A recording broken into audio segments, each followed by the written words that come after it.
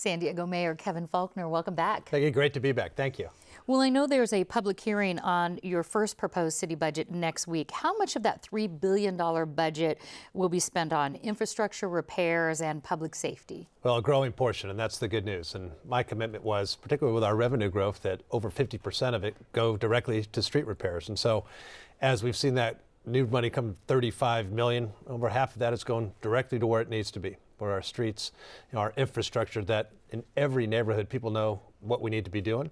There's also money in for our next installment for our infrastructure bond, $120 million going to be going to our city's infrastructure. That's something that I feel strongly about. I know the city council feels strongly about. And so it's good news because we're not cutting back services. We're finally in the ability where we're adding to neighborhood services. The $120 million bond is actually, somebody filed a lawsuit saying it should have gone to the voters.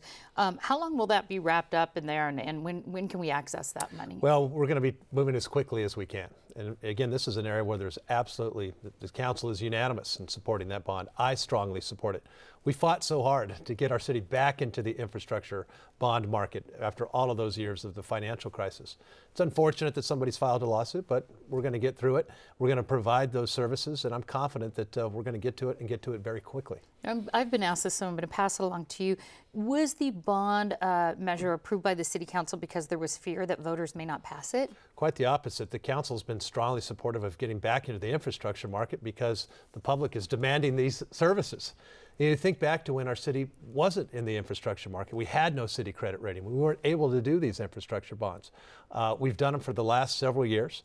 I'm strongly supportive of it. And anybody who drives over a San Diego city street knows the condition of our streets. So I think that's something that we're going to absolutely move forward on, and it's good news for every San Diego neighborhood. Let's talk about the federal block grant money. I know you'd like to redirect about half of those funds. It's my understanding about $6 million of the $11 million away from local nonprofits who have historically used that money and instead spend it on infrastructure and neighborhoods. Specifically with this grant money, how would you like to see that spent? Yeah, we are. We're spending it for the neighborhoods that need it the most. And once again, we're looking at things like sidewalks, streetlights, fire stations. A great use of these dollars in these neighborhoods that are eligible for it, where the city hasn't done the work that it needs to be doing.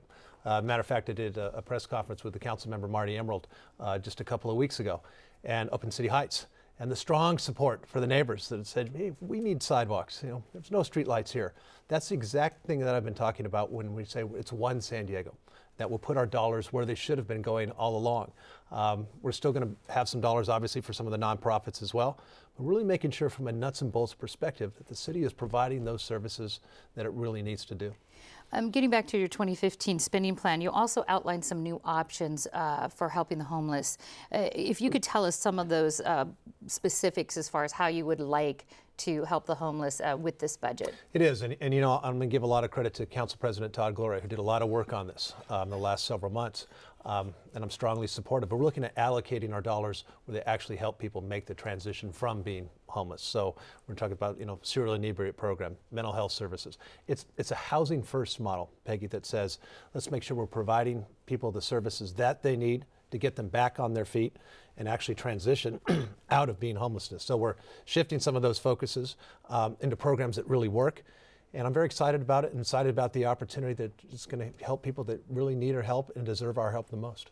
Well, this has to be my last question, but I know among the other proposals, your budget includes expanding hours for the library and adding an after-school program for these at certain libraries. Tell me about that and where they're going to be. 4 hours in every single branch library in the city. We're going to add dollars to. And I've seen firsthand how important our branch libraries are to our neighborhoods.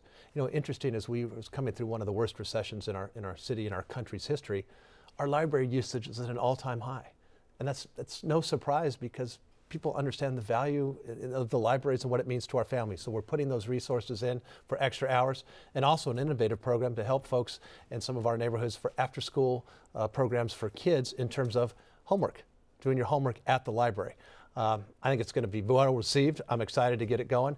And once again, it's about partnerships, and in this case, with the city, with the school district. A lot of excitement as we've turned the corner and putting our money back where it belongs. All right, San Diego City Mayor Kevin Faulconer, thank you so much. Great to be back. Thank you. Look forward to having you back again. Thank you.